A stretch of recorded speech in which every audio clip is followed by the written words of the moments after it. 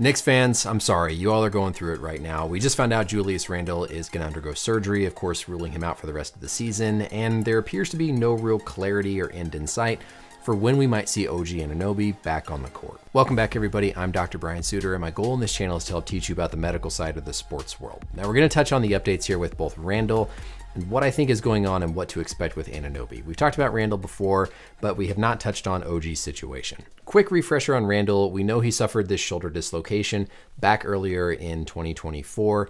And whenever that occurs, we can see this flattening here of that outer part of the deltoid, the glenoid, and the humerus. So the head of the humerus, the ball of the shoulder, dislocates forward relative to that socket. And when that occurs, you almost always have a tear in the labrum, which is the cartilage that goes around the outside of the shoulder. In Randle's case, very appropriately, the plan was to try and rehab his shoulder and return later this season. If he would have had surgery right away, he would have been done for the season, no questions asked. And so unless there are other circumstances like a fracture in the shoulder or just a severe enough displaced labrum tear, this is a very appropriate decision initially by the Knicks to give him a chance to rehab and get that shoulder feeling better so that he can return. Because the shoulder surgery, when this first occurred, would have automatically ruled him out for the rest of the season. Looking at our biodigital anatomy tool here, if we focus on that glenohumeral joint, so the labrum, of course, this little rim of cartilage that goes around the socket, and its primary purpose is going to be to help stabilize and keep more security and stability within that joint between the humerus, the ball of the shoulder, and the glenoid, which is typically very flat. So the labrum is around the glenoid to help deepen the socket and provide more stability.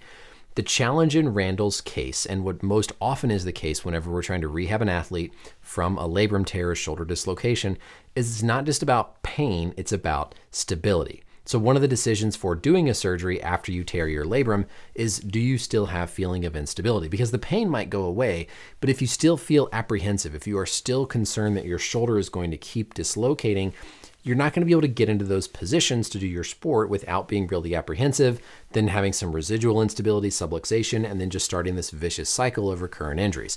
So for Randle, this was never anything about pain tolerance. The pain probably quieted down a long time ago. It's about getting back in to be able to take the contact and not be worried that your shoulder is going to dislocate again because of a tear, residual tearing in that labrum and the resultant instability.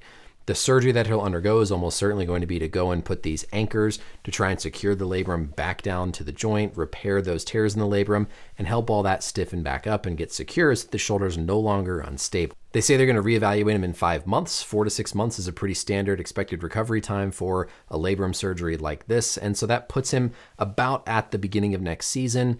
And part of the reason why they did this now is they probably feel like they sort of know what's going to happen. They probably don't feel like they can wait any longer. If they wait too long and try to give him another month and a half, 2 months, then you run the risk of him missing the first couple months of next season. So this felt sort of like a, go or get off the pot, so to speak, moment of seeing where he's at, reassessing, having that conversation. And in this case, they felt like he has not progressed enough to where they're just going to go ahead and do the surgery to get him ready as soon as possible for next year. So I think handled very well, very normal, good sort of management and a very common expectation in what we can often see play out. Next, we'll talk about OG Anunoby and what in the world is going on with his elbow and when we might expect him back.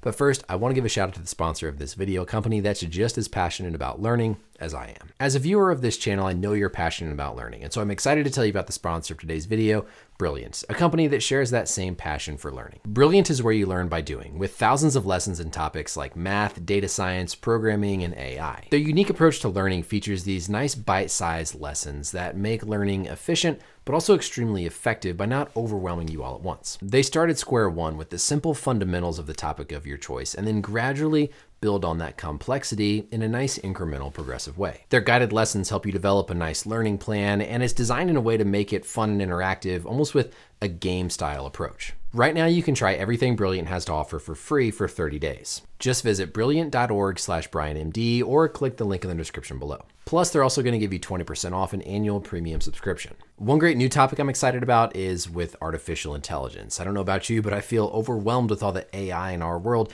and Brilliant has a great set of learning modules and lessons to go through to teach you everything from the basics to more complex topics with AI so that you don't feel so confused and overwhelmed with the pace and change in current technology. So take advantage of this great offer and learn something new and exciting by heading to brilliant.org/BrianMD for a free 30 days plus 20% off a premium annual subscription. Thank you again to Brilliant for sponsoring today's video, and let's get back to our learning. Let's talk about OG Anunoby.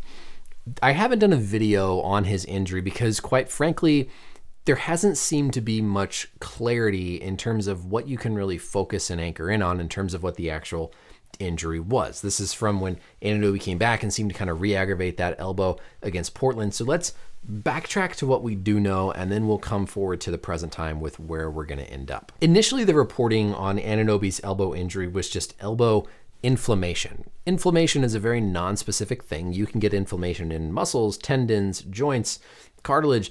You can have inflammation everywhere in that area. So we didn't know from this initial reporting, was this tendinitis, inflammation in the tendon? Was this inflammation within the joint itself, or was this something else? We then saw this change to bone spur irritation in the right elbow. And again, bone spur irritation can be one of two things. You can have a bone spur that develops around the joint related to osteoarthritis, cartilage wear, something we call an osteophyte, or you can have a bone spur that is at the location where the tendon inserts into the bone. We call that an enthesophyte. So bone spur, even still, doesn't narrow down specifically what the injury was in terms of a bone spur in the joint or a bone spur in the tendon. And then if it's in the tendon, it doesn't tell us anything about what tendon. There's three general areas around the elbow that we think of the tendons and having tendinitis. And so it could have been in any of those three locations if it was even in a tendon. So from the start, elbow inflammation, bone spur irritation is very nonspecific and could have been a lot of different possibilities, from a bone spur around the joint to a bone spur within the tendon. If we go back to a biodigital anatomy tool here and look at a right elbow, those main areas are first going to be the triceps tendon on the posterior or back side of the elbow. Triceps brachii, three different muscle heads, come down, insert onto the bone of the forearm called the ulna, specifically the olecranon. That's the bump that we have on the backside of our elbow. Triceps straightens our elbow out. So you can get tendinitis and you can get elbow inflammation in that distal or lower portion of the triceps tendon. And then if you have a lot of chronic tendinitis, a lot of irritation there, sometimes you can develop a little bone spur called an enthesophyte, where there's essentially a little bit of spurring that comes off of that olecranon that can cause some additional irritation within that tendon.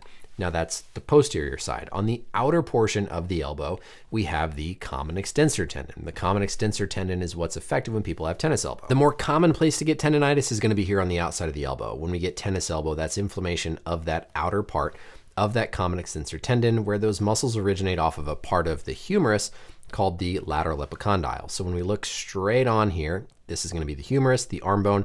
This outer portion is the lateral epicondyle. This is going to be the medial epicondyle, and all those muscles that pick our wrist up and straighten our fingers originate out there on that lateral epicondyle, and inflammation there, tennis elbow. So again, same sort of thing. You could have a bone spur coming off of this spot. You could have tendinitis in those tendons. So totally different areas, different locations for treatment, but same types of treatment options. And then of course, on the inside portion of the elbow is golfer's elbow, the muscles that come off and curl our wrist up and flex our fingers in.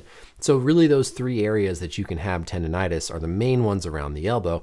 And so just those initial reports don't really tell us anything about where and what this was. When we then heard that he had surgery to remove a loose body, this complicates it and makes it even more confusing, because we've been hearing about bone spur irritation, and a bone spur implies that it's anchored. It implies that it's rigid either on the bone or within the joint.